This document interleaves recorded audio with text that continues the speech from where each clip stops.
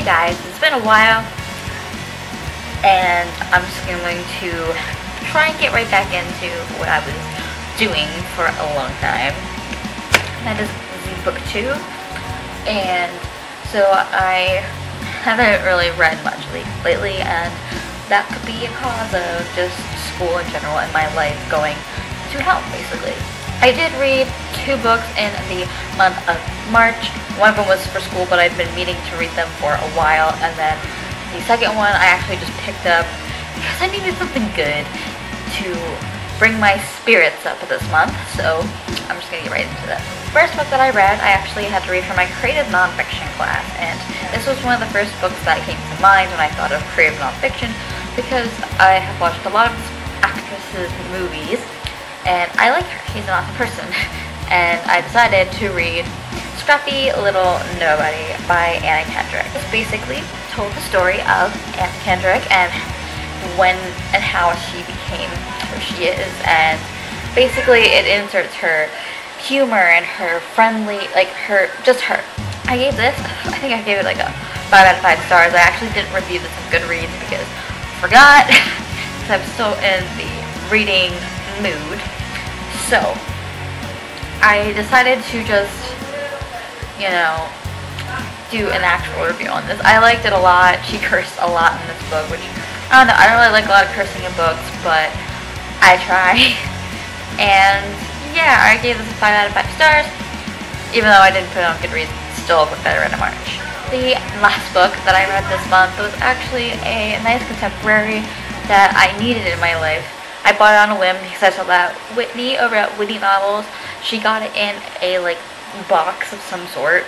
Don't remember what kind of subscription box it was, or if it was an actual subscription box, but from the way she described it, it sounded really, really, really interesting. That is By Your Side, and this is by Casey West, and it's basically about this girl who gets locked in, she gets locked in a library when her friends are there before they go to this bonfire, and she ends up getting stuck and locked in the library over the course of 3 or 4 days because of Martin Luther King Day. And then there's this guy, Dax, who gets locked in there too, and he currently was running away.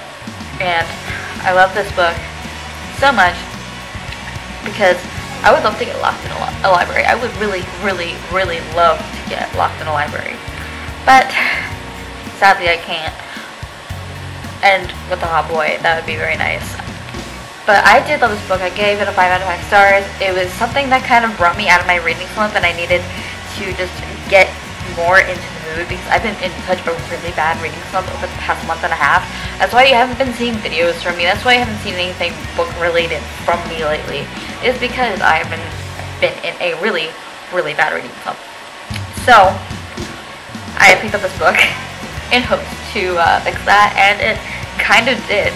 Now we're going to get into the books where I haven't really finished them because I'm either still reading them I was in my reading slump and I literally got through first 50, 60 pages and I literally could not just focus, or I'm just currently reading it right now. The first book that I have actually right here with me, the other one's in my backpack, and it is sadly, because I know I've read it before, so I wanted to pick it up and read it again, just for the sake of reading it again. That is The Mortal Instruments of the City of Bones, and as you can see, I got 110 pages into this thing, and I think I was just in such a bad reading slump, a bad mood to read, that I didn't finish this yet, which eventually I will. I promise I will. It's just, I don't know, I just couldn't get back into the series again. I don't know why. I've tried it before. Don't get me wrong, I've tried it before. It's just I don't know, I feel like my hype's gone for this book, but I'm still going to try and read it again. So it'll be my second chance. Plus, all of her books are coming out soon, so I wanted to re-immerse myself into the world, so that way I could feel much better about remembering all of the Shadowhunter lives. The next book that I have is a massive monster, and it's crazy to think that I just decided to pick it up for no reason, but there was an actual reason. I had just figured out on that day, that I wanted to minor in history because I just love history so much. Like, I've always loved history, don't get me wrong. It wasn't just because of Hamilton. Like, I've always been interested in history. So, I decided to read the Alexander Hamilton autobiography, which basically inspired the Hamilton show. And I'm not finished with this yet, obviously. I am a good 41 pages into the story, even though it's not really like a set plot. It's just the history of Alexander Hamilton. I actually do like it. I like the way that Ron Chernow is actually telling the life of Alexander Hamilton, and he's going into great detail about what Alexander basically went through, even though I'm only like 4 chapters in. And I have to say, it's actually pretty good. It might take me a while to get through this because, hello, it's like 500, 600 pages given the information. Alright, so that was me actually getting back into BookTube and actually telling you guys what I have read, what I'm currently in the middle of reading, or what I'm trying to read in this moment.